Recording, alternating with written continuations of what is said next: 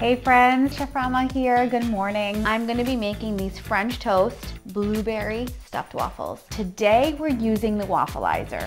2 eggs, we've got some milk. I'm gonna add some sugar, vanilla extract. I'm gonna dunk it in my French toast batter.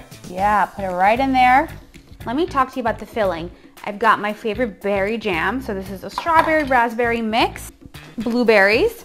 Spoon the filling in the middle of this French toast. Sandwich them together. Put this down about 4 to 5 minutes and voila. Can I get some love on this, please? Look at that. Just gonna place them right here on top. Look at that, right? Gorgeous.